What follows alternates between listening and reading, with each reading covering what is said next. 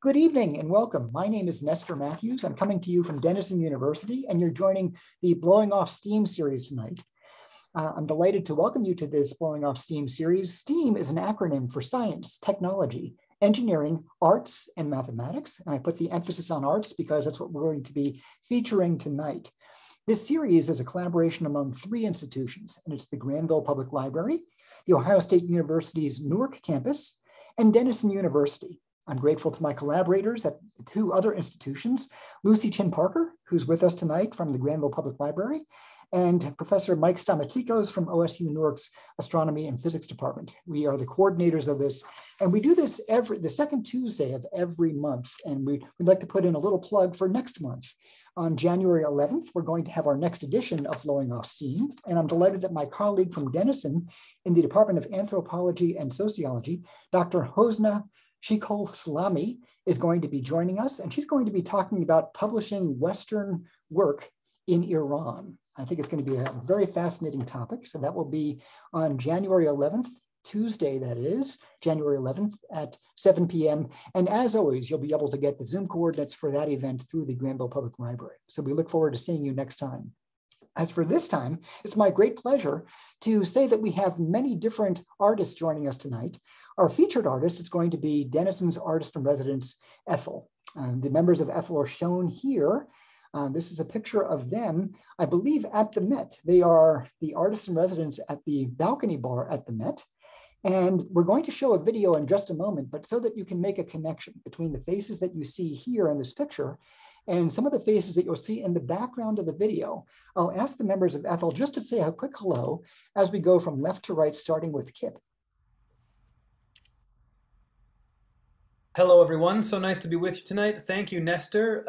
Thank you, Professor Stamatikos. Thank you, Lucy. I don't know your surname, but thank you so much. We love the Granville Public Library. So many faces that we know and love in this gallery of Zoom faces here tonight. Needless to say, the photographer asked us to look very serious, and we did our best to oblige. I'm the violinist on the left half of the screen. So nice to meet you. Kip, thanks for joining us. Up next is Ralph. Ralph, can we get a hello from you? Well, hello. Yes, we do look incredibly serious. I think I look the most serious, like I'm very concerned that we're taking a photo. I assure you it's not quite like that in this video that you're about to see. So we're looking forward to sharing that with you. I'm the violist, as you can see. That is my viola under my arm there. And there we go. Thrilled to see all these fabulous people and great to meet new people.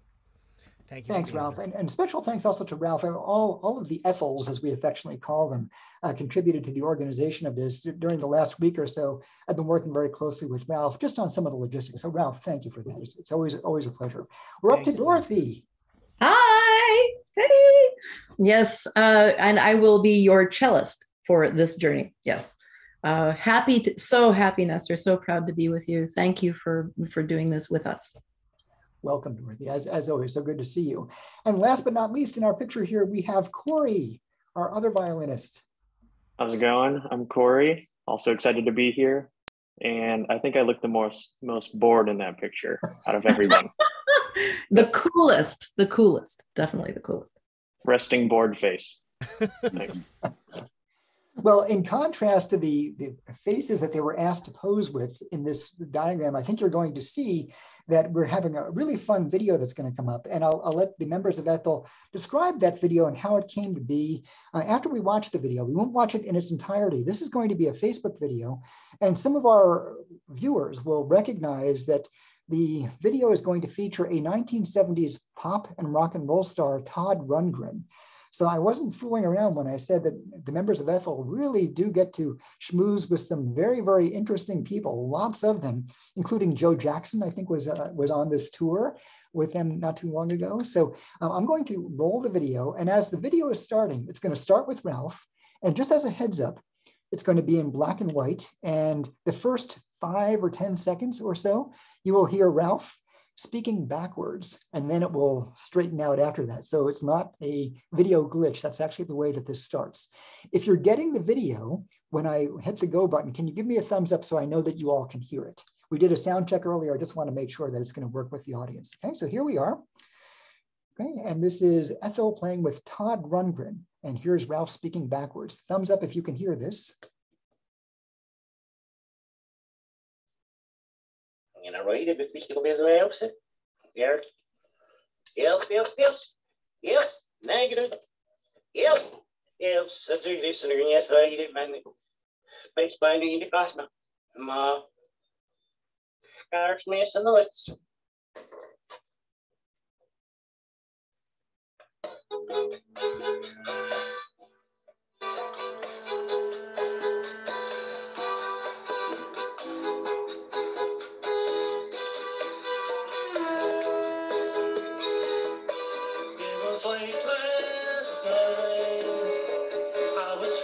Something wasn't right.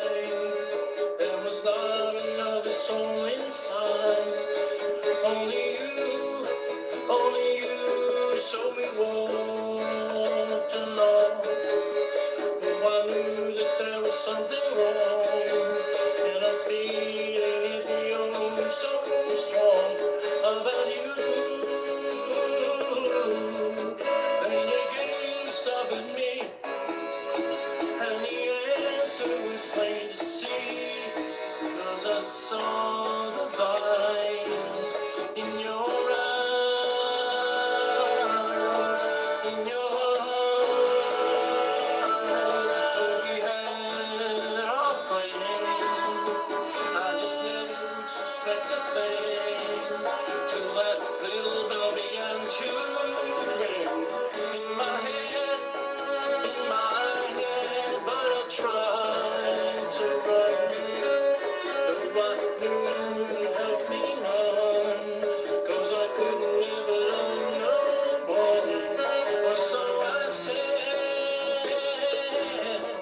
but my feelings for you, well, it's something I never knew till I saw the light in your eyes, in your eyes, in your eyes, in your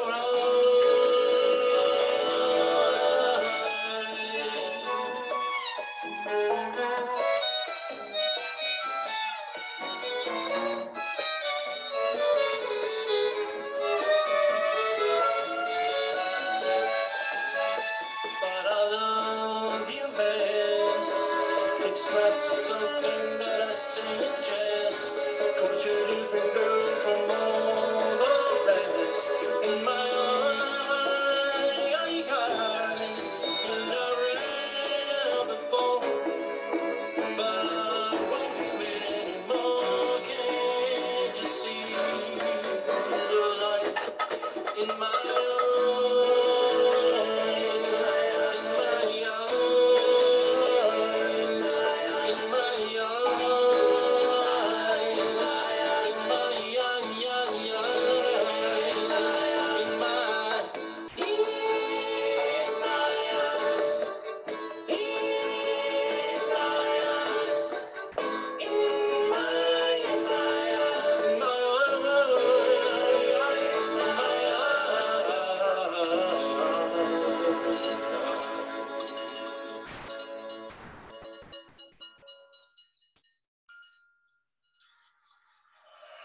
Yes, negatives, all I had to.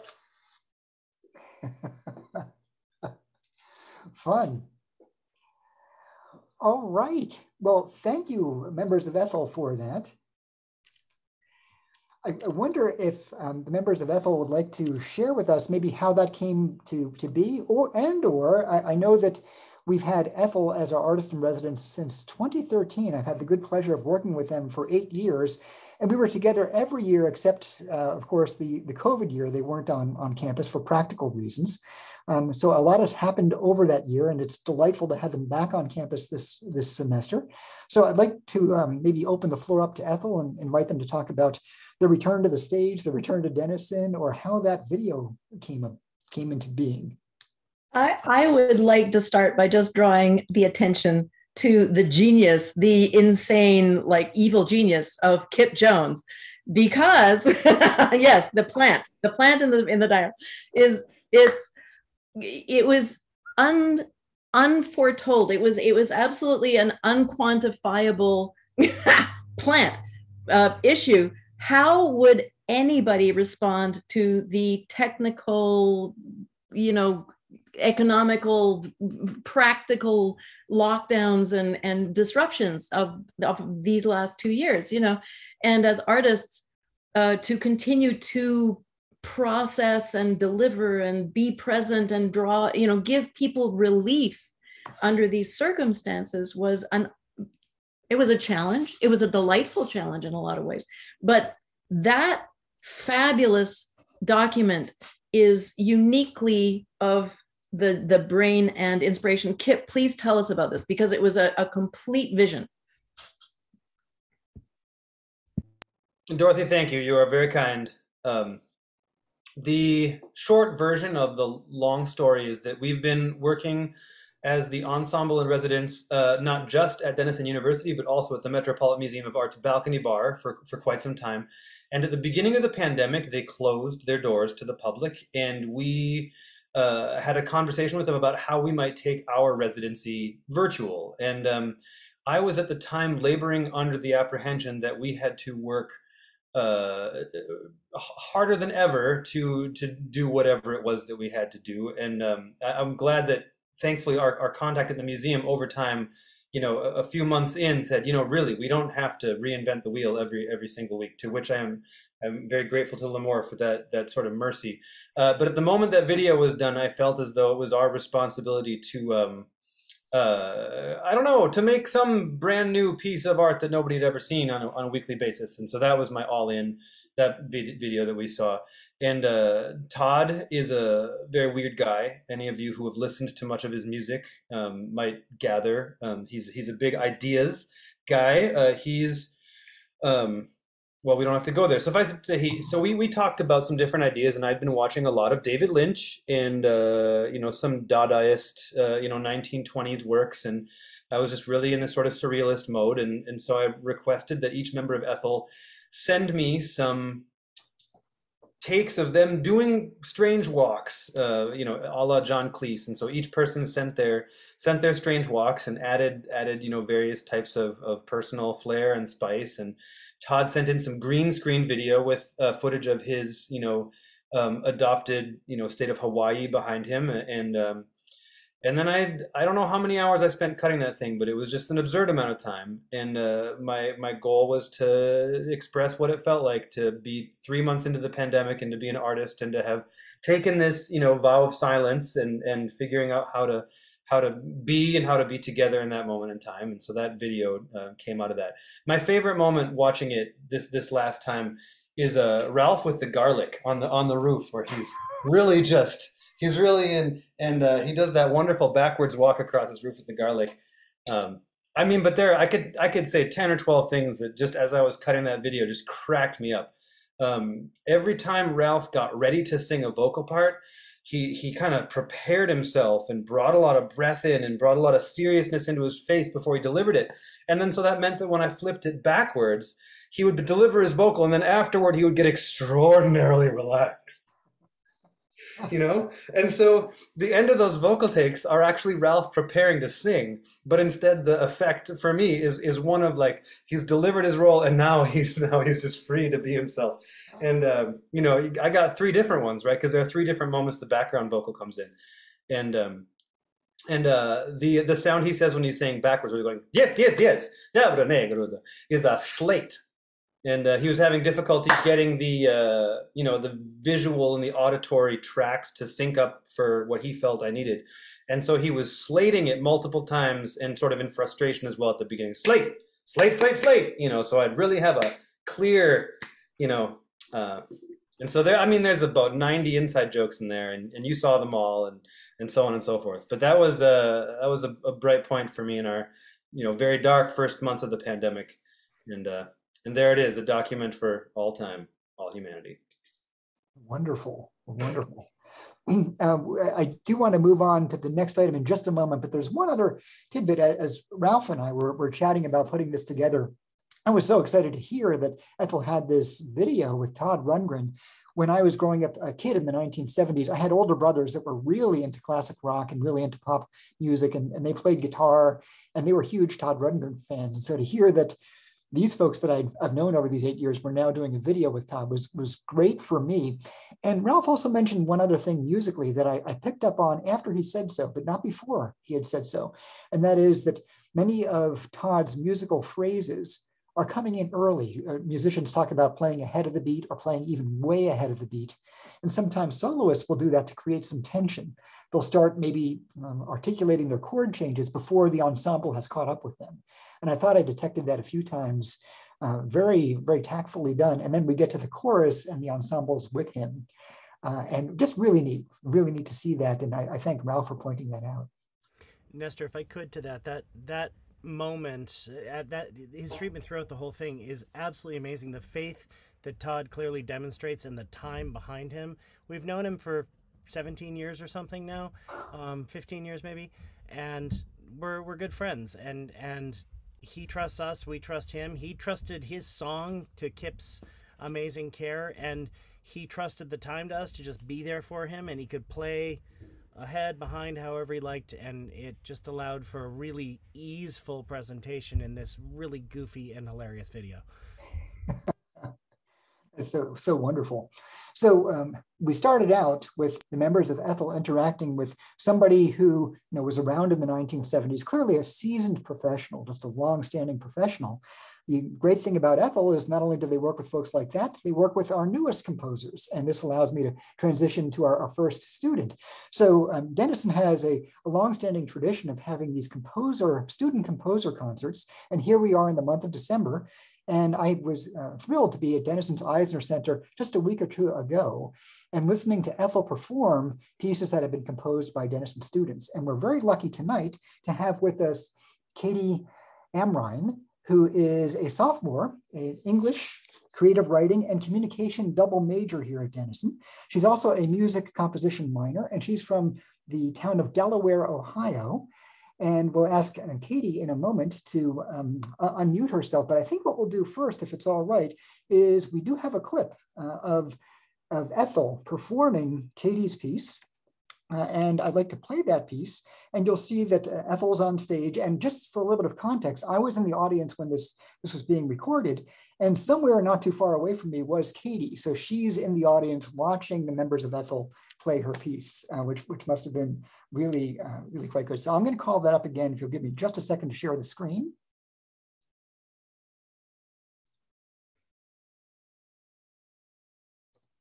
Okay, this fine afternoon, the composition is by Katie Amrine, and this is being performed by ETHEL. Again, if you could give me thumbs up when you hear the sound coming on. Here we go.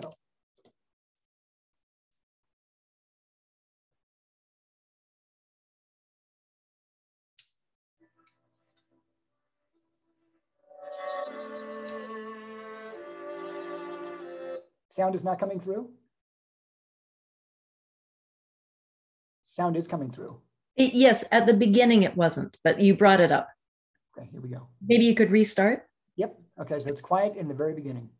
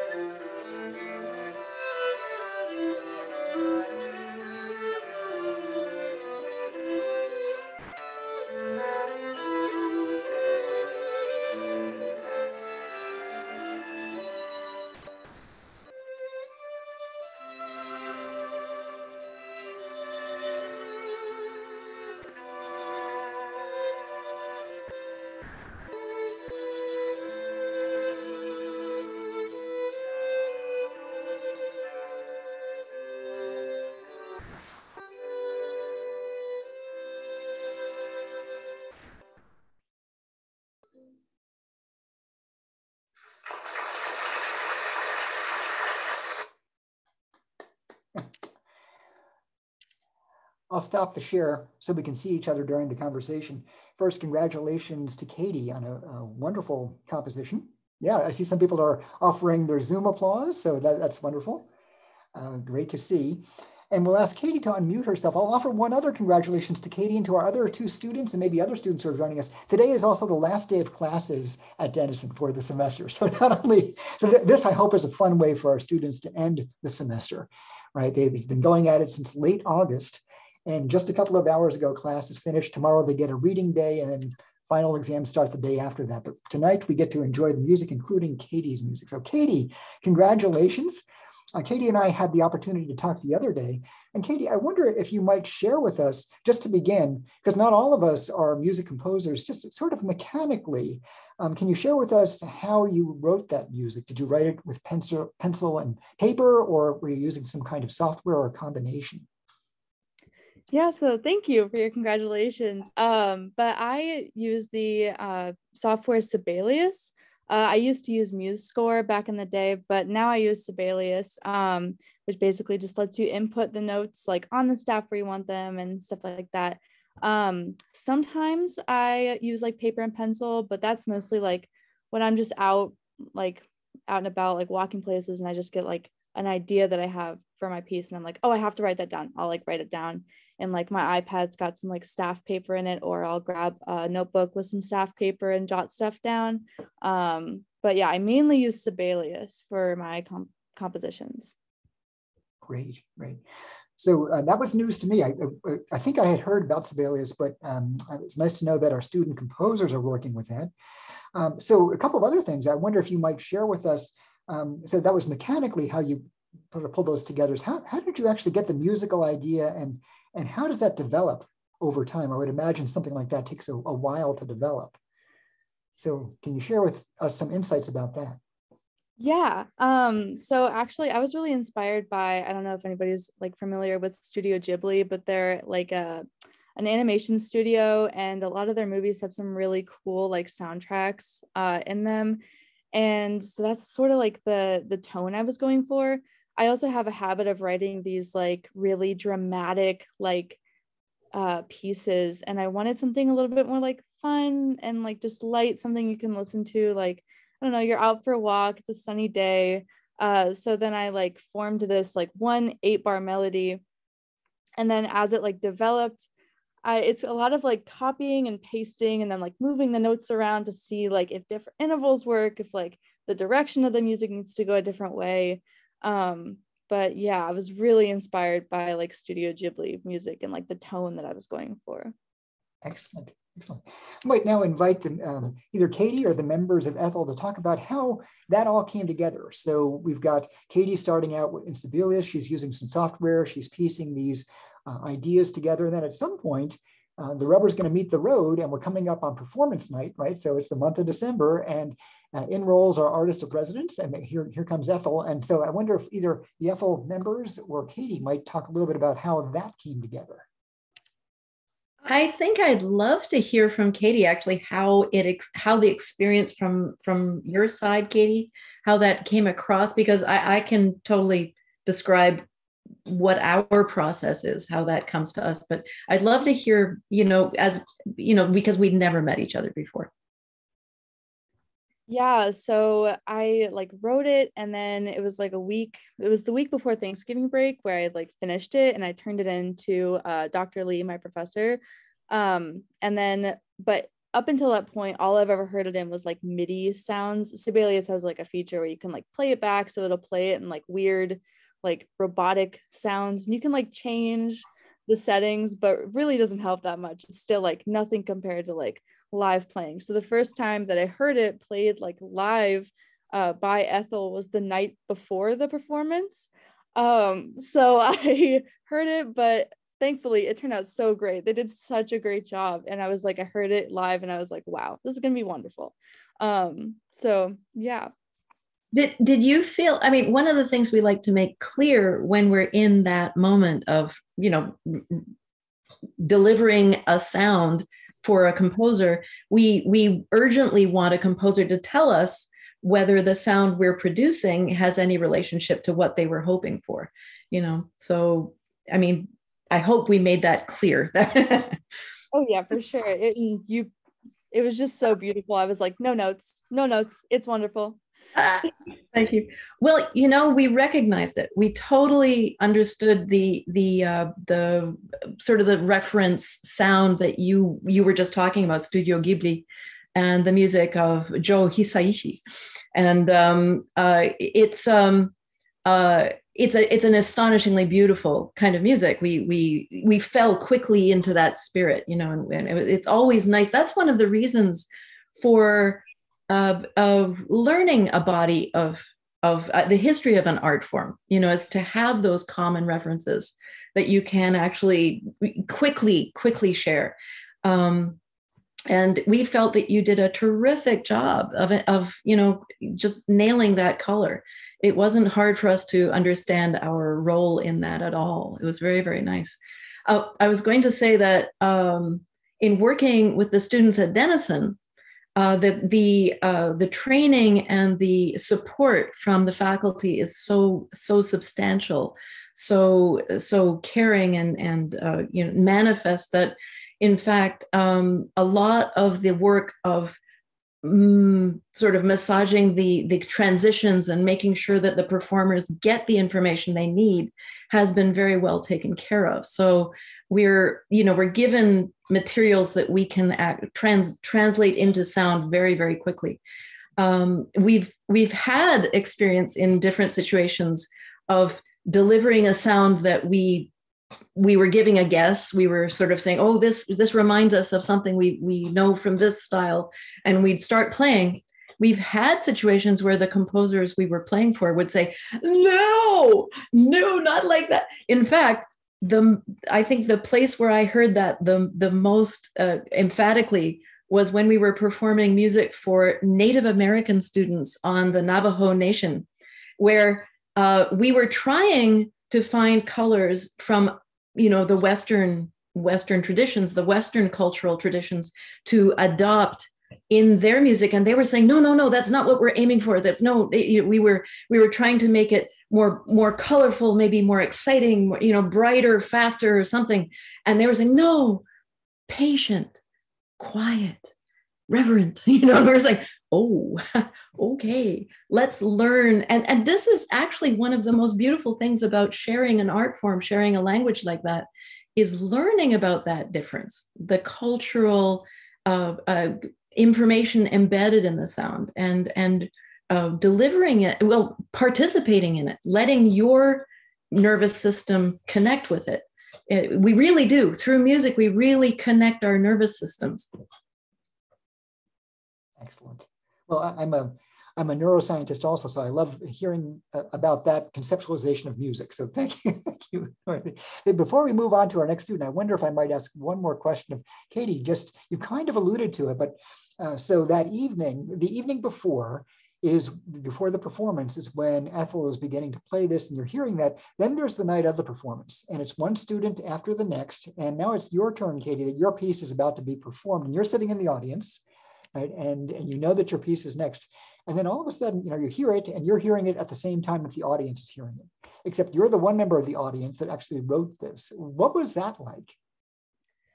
Well, it's just like, it feels like it shouldn't be nerve-wracking, because like all the work, my work is done. It's all about the performers at that point. Like, I don't have anything left to do, but yeah, I'm just like, I'm so nervous because I've heard this piece like so many times, either like live or like through Sibelius. But like, then I'm sitting next to like my family, my friends, and they're like, it's almost your time, it's almost your time. They've like barely heard it before. It's very exciting. But I'm like also a performer, I'm a violinist, and so I'm used to like being on the stage as well, and like performing. So it's so weird to get that nerve, like those nerves sitting in the audience. But yeah, it was really cool though to like hear something that I wrote performed by like professional musicians on a stage in front of people. It was so fun. Wonderful. Katie, thank you so much. That was a lovely piece, and we really appreciate your thoughts tonight. That helps us. It helps us to understand the many ways that we connect with ETHEL, our artist in residence. So we're going to move on to the second of 3 students now, and we're going to see a very different kind of interaction. And this was, as we had seen just a moment ago, Katie was part of our student composers. Now I see that we have some faculty and staff who are involved in that. I see Mike is with us, and Marla is with us, and Dr. Ching-Shu Hu from the music department is with us, and he spent so much time over the years connecting our students in this way. Now we have a relatively novel connection between ETHEL and students at Denison, and this is through Denison's Red Frame Lab. So with this, it's my great pleasure to introduce our second of 3 students. This is Sydney Kissler, who is a senior here at Denison. She comes to us from San Francisco, and she's majoring in global commerce. And also she has a bluegrass minor here at Denison. And she's been very, very involved with the Red Frame Lab. And I had the chance to talk with Sydney a little bit the other day. And I also saw her on stage about 2 weeks ago at the bluegrass concert. She was wonderful. Tonight, she's going to be talking with us about some of her work with the Red Frame Lab. It's Denison's new endeavor into entrepreneurship and how they've connected with ETHEL. So why don't we turn the mic over to Sydney to talk about her project. Thank you so much for that kind introduction. Hi, I'm Sydney. I am a senior, as Professor Matthews said. I'm starting Denison's record label, which I'm excited to talk to you about this evening. I'm super thrilled to be here, especially because I had the chance to speak with ETHEL and receive a lot of incredible advice in which how I'll reshape the record label into what I've already sort of worked out this semester. And I'm excited to have Ralph on the board and perhaps some others as well. So very exciting stuff. Only at Denison would I get that opportunity. So to start out, I've been working with both the music department as well as the Red Frame Lab to shape this record label. I've been receiving mentorship from my professor, Adam Schlenker, who heads the bluegrass department, as well as one of my favorite artists, Aoife O'Donovan, who happened to be a Veil Series artist at Denison, Addison Egan, a friend of mine who was runner-up on The Voice, and both ensembles in residence, Third Coast Percussion and of course ETHEL, to advise me on the best artist experience in regards to record labels and what a Denison student would most want when coming to school here. In regards to the financial and legal model, I've been receiving coaching from the Red Frame Lab, which is our entrepreneurship center on campus, as well as working with Alexandra Schimmer, who is Denison's attorney, and President Weinberg. And our goal has mostly been focused on creating a space where Denison's artistic works are being showcased to its capacity and overall increasing Denison's artistic reputation. We aspire to do this through 2 components in regards to the production of the arts. We have a great sound engineer, Tom Atha, who has worked with one of my favorite bands, 21 Pilots. I don't know if any of you listen to them. As well as the marketing and business component. And I've been speaking with various faculty in the communications department as well as the econ department to structure that as well. And I've also spoken with a bunch of alumni who have graduated as art students and received feedback from them about what they wish that their art education had more of, a lot of which is in regards to the component of packaging themselves as an artist better. And as a liberal arts school with emphasis on interdisciplinary education, I think that would be a really important component to this record label. I also have spoken with various artists at different universities with record labels, as well as faculty at different record labels at different universities, to think about how they've structured their record labels and how Denison should apply that or differ from various universities. I was particularly impressed by Syracuse business model and have had great ongoing conversations with them.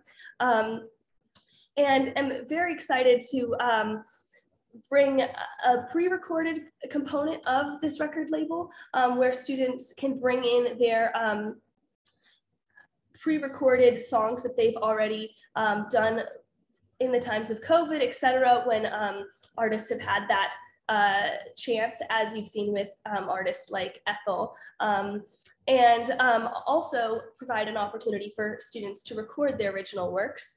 And lastly, I'm excited to, once the financial documents and legal documents are finalized between the university and record label, as well as the artist and the label, I'm excited to be releasing 3 singles of various different genres. As of right now, we are looking at having a rap genre with one of my good friends who is an alumni, which is exciting to bring in that alumni connection.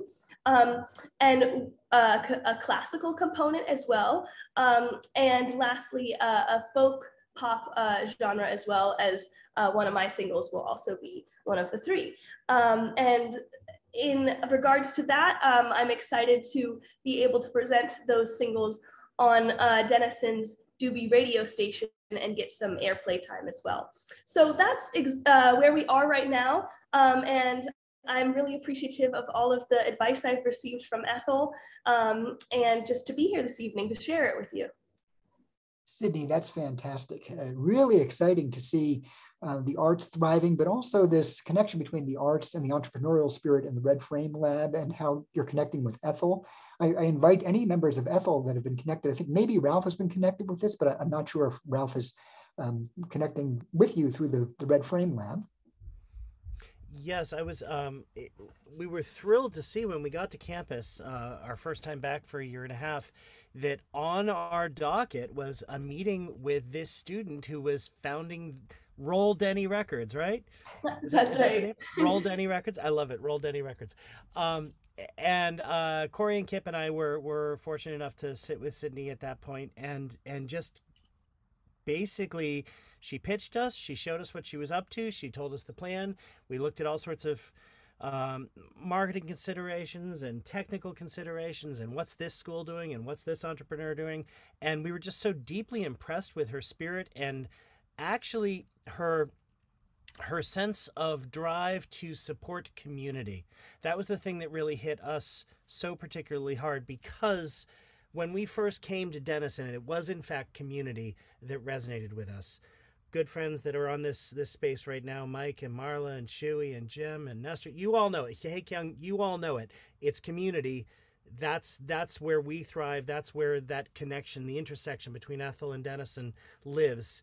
That just resonates for us. And that's what Sydney is putting forward, community first.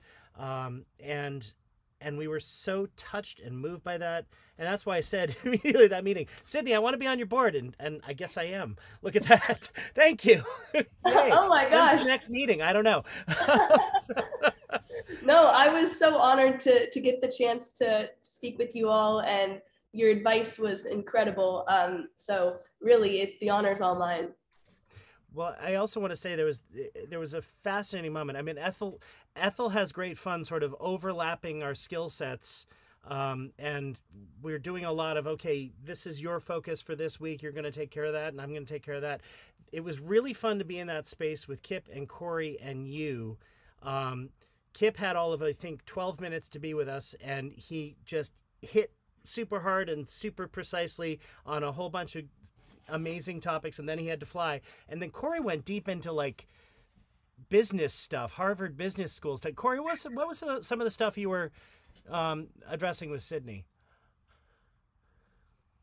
Well, the good thing about a long-term collaboration between Denison and ETHEL is you get to be really honest with every single person, and it's not in the name of like, let's be hard on the person, but it's like in the name of love and support. And because Sydney knew her stuff so well, I thought it would be, well, what else am I going to add besides just try to grill her? So I tried to grill her, but it didn't work. So she's kicking butt. No, oh my gosh. I love honest advice. Is the only kind of advice I ever want. So you gave me a lot to think about, which was great. I have to underscore what Corey's just saying. Sydney, you're demonstrating something, just wisdom beyond your years, just the ability to be vulnerable in a space as you're making a pitch. You're sharing this this beautiful project of yours and saying, hey, this is what I'd like to do. And you're welcoming all the feedback, and you're listening to it. It's going in, it's actually getting recorded. And, you know, some of it may work, some of it may not, but it's just what you're doing. It's just the process of learning and growing. And it's so awesome to be around that. And it's actually really inspiring to us. And you're just symbolizing exactly the spirit and of love and joy and collaboration, and again, community that we love so much at Denison. So roll Denny Records all the way. You're so kind. That means so much coming from you all. Really appreciate it. Thank you, Sydney. And picking up on the community spirit here, we'll begin to transition into our third student. I just want to, again, remind the audience of the breadth of connections that we have with ETHEL, our artist in residence here. So we've heard from a student composer, and then you can see almost the business angle kicking in with the Red Frame Lab and Sydney's up and coming record label. The artists in residence connect with us. They come to my classroom, my science classroom. They connect with people in the theater. And to introduce our third student, we're very excited to have our third student with us tonight. But I'd like my colleague in the Department of Theater, Jim Denon, who is with us tonight, maybe to say a few words about the context for the work that our upcoming student did with ETHEL. So Jim, please, the floor is yours. Thank you. Thanks, Nestor. I was not prepared to talk about the context, but I will for a minute.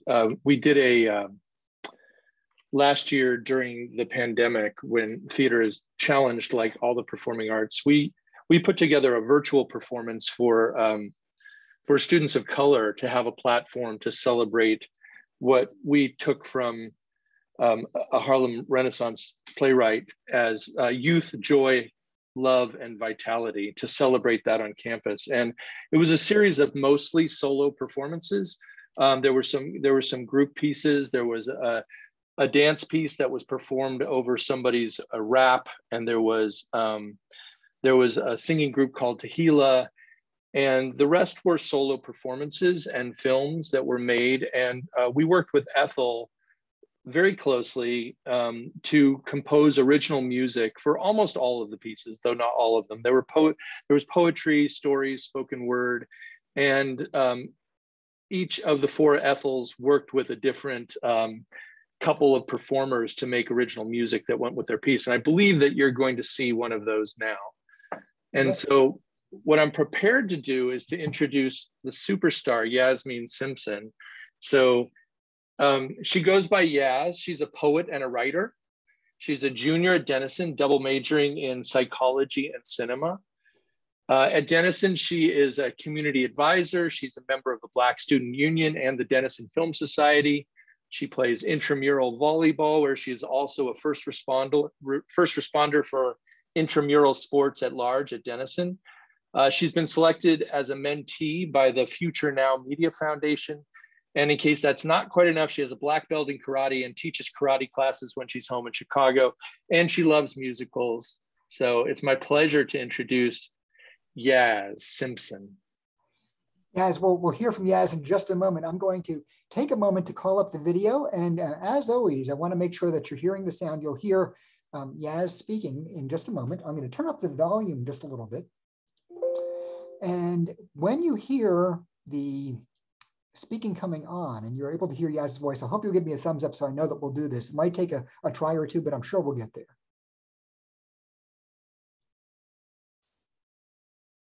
Excuse me, that's not it.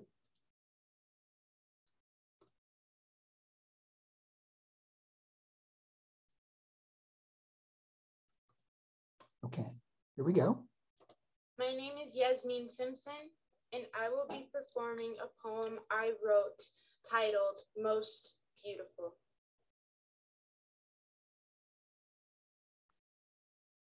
I remember crying in the mirror after my mother finished my hair. I locked myself in the bathroom and stared at my reflection. Two large puffs stand on my head, seeking attention. How could I look like this? I remove one puff and hair stands up stubbornly as if trying to make a statement.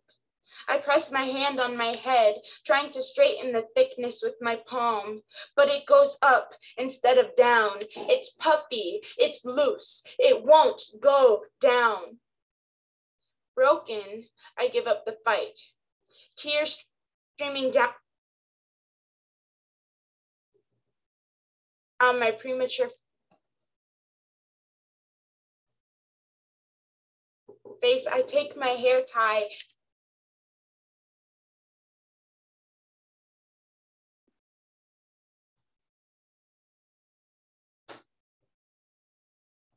Sorry that this is cutting out. We'll stay with it for just a moment.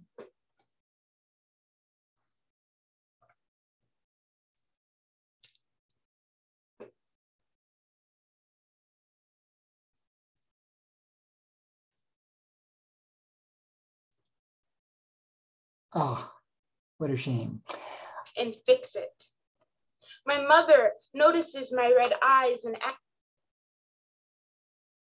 Okay, this might be asks why I cried. I tell her I don't like my hair. I beg her to fix it. Something else, anything else, I beg. I just want to look like my friends. She tells me it's beautiful, that this is the hair that I was born with, that this is what I look like. But I didn't understand it then. My parents would smother me with beautiful words. My father calling me MB, MB for most beautiful. But you see, I didn't understand it then. When I went to school, no one called me beautiful. The girls would talk about their long, wavy hair, and I would sit back in awe. When I went to school, the boys said they only dated the beautiful girls, the girls who only took 5 minutes to detangle their hair, the girls whose hair went down, not up. The boys would call them beautiful. And when I went home, my father would say to me, "Come here, MB." But at the time, I just wanted someone who wasn't my father to call me most beautiful. When I was in high school, I hid what others considered ugly. My mother hired a hairstylist who circled the ugly, creating beauty. My hair finally went down, and I concealed it in protective hairstyles, rocking the beautiful twists. But after 2 months, the ugly would return. When I was in high school, the boys started noticing me. They would call me nice names like pretty, hot, exotic. I was so happy. Shoulders pressed back, head held high. I would smile, showing all of my teeth. But then they would finish their thought, adding, "For a black girl." When I was in high school, I knew I wasn't white, but I didn't want to be black. I didn't want to be the first black girl you've been with. I didn't want to be the dark chocolate to your white chips. I wanted to be beautiful. When I came to Denison, I was not ready. Though a predominantly white institution, Denison's black community has beauty. They were both black and beautiful. And with their warm embraces, they've helped me and I've learned. All my life, I've known of white beauty. People say white beauty is the right beauty, but what about black beauty? What about the box braids, the design so precise they come in every shape? What about the big afro? This right here is the view.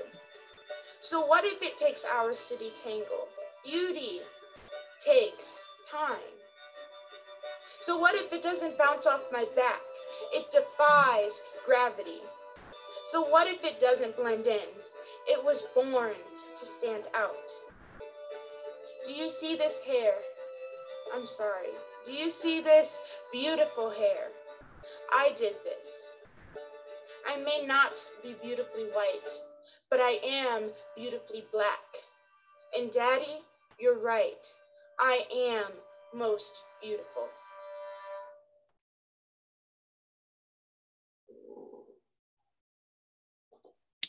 Wow. Outstanding, outstanding. Thank you all for bearing with that technical glitch, but we persevered.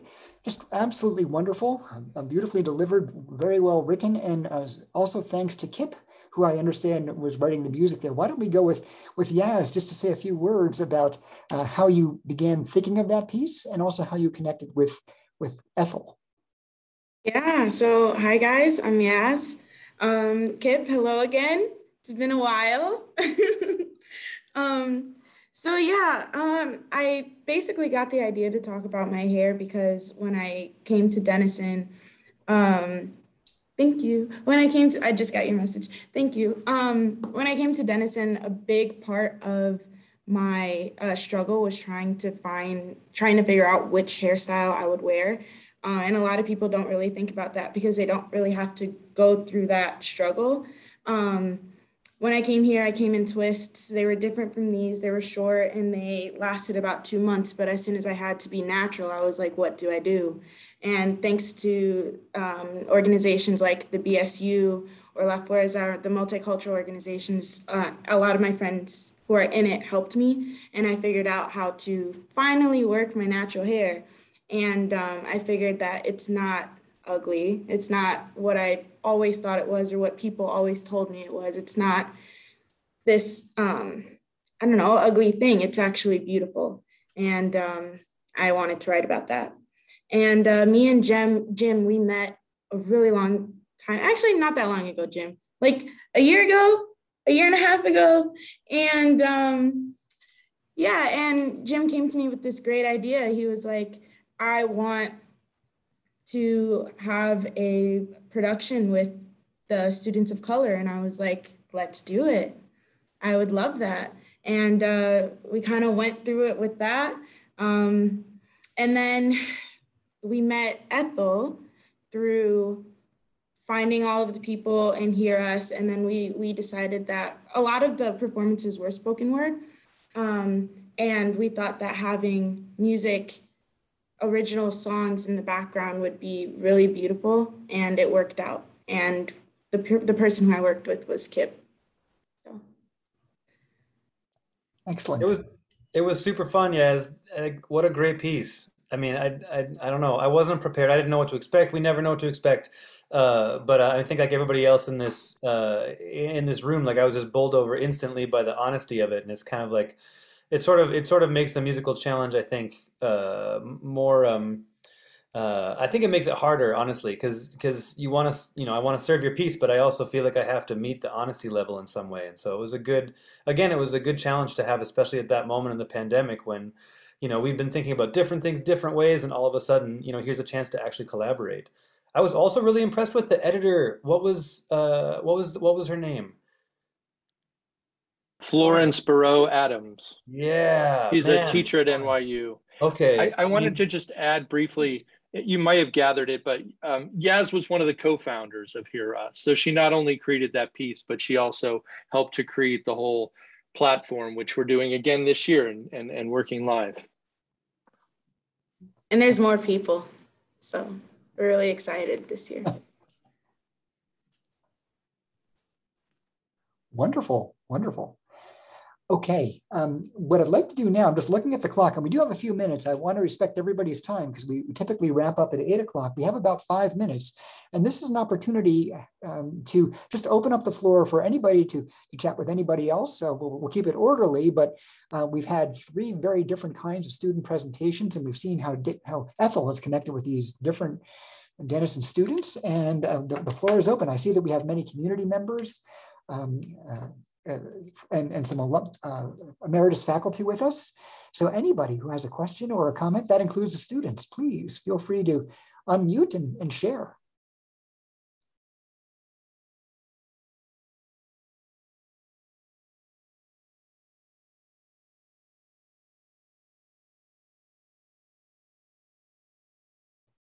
I'm thinking about the whirlwind that ETHEL must be in when they come to campus. So probably just about every minute is scheduled, right? And we have lots of people to thank for that. But they come in, and sometimes they're in the classroom, sometimes they're down the hill at the Eisner Center, and they're performing. Other times they're up the hill and they're working. I think they've been in the organizational psychology class talking about the entrepreneurial end of their art, right? So they get connected in lots of ways. It's just probably nonstop activities once they land here at Denison. I'll say something. Yeah. Oh, no, go. No, go for it, Jim. Go for it. I was just going to sing some more ETHEL praise, but there's so much of it. Dorothy, you go.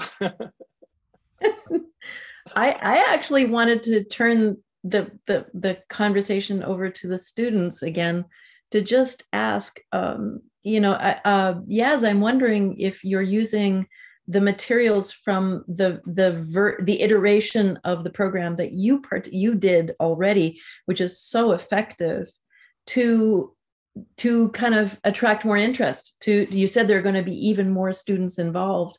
I think that's even in a campus, and this is one of the things that we have found as artists in residence. We've been in this extraordinary relationship, I mean, really out of the ordinary relationship with the college for now 8 years. And the relationships deepen and the geometry increases over time, and the opportunities evolve. There are opportunities we have now with the community, with the faculty, with the students that we didn't have when we first walked in and we started offering our services, trying to figure out what we were good for.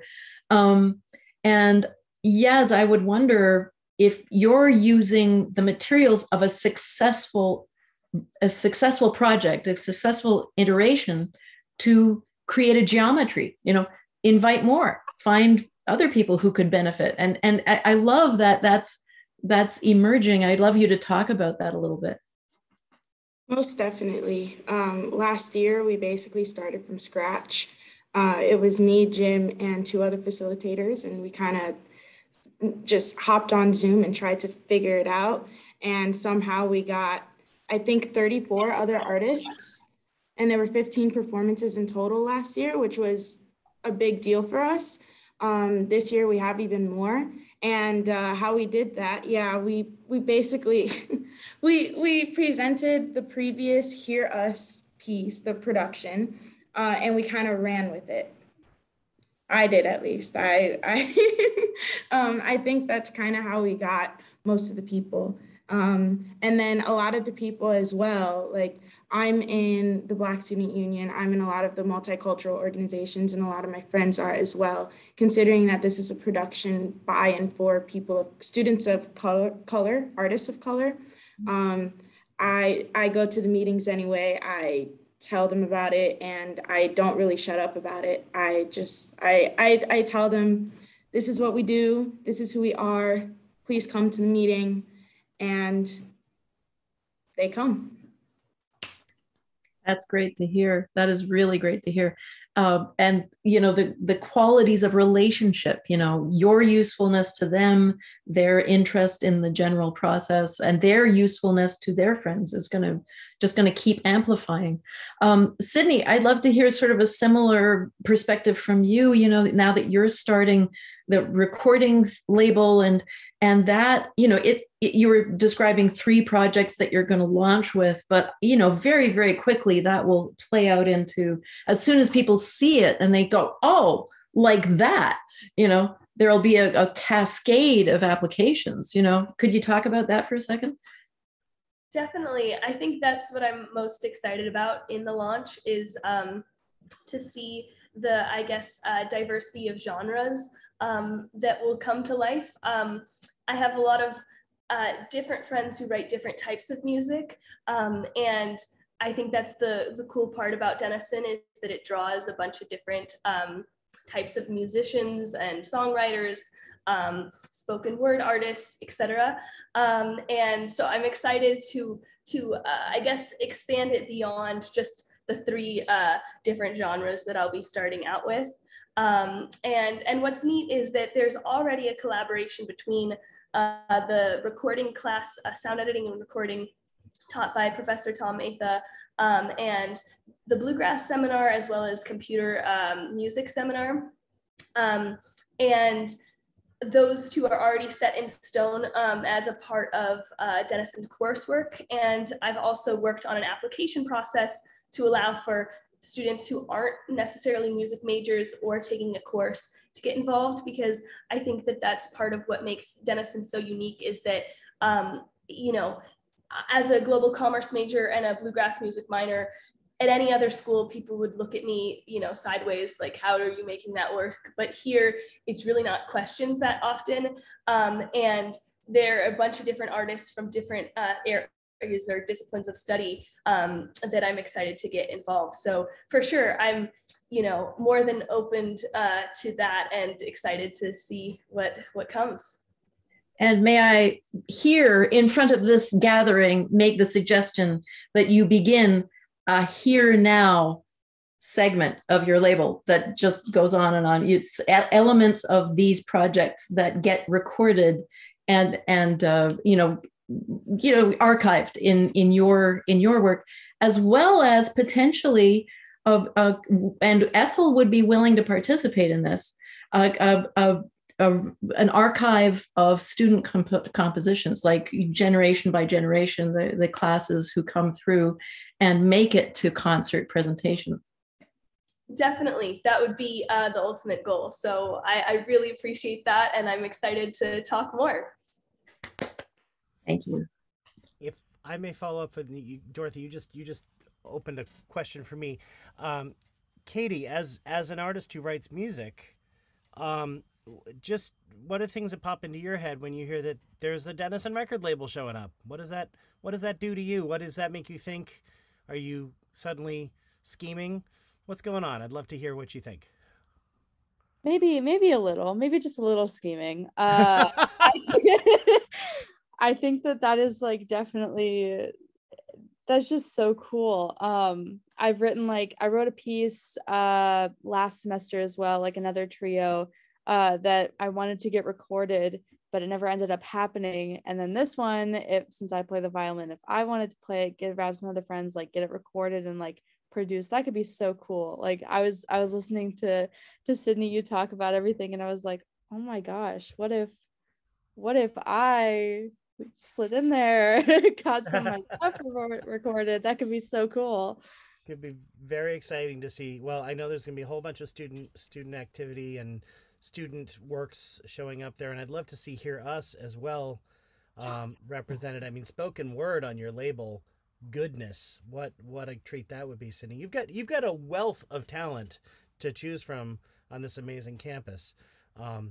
And I guess artists in residence who are ready to record anything for you. So I really appreciate that. No, it's true. As it's getting closer to launch, the decisions of, you know, who's gonna be the first few launches or first few releases is definitely difficult because there's so much good work, but it only means that it'll continue on. So thank you very much.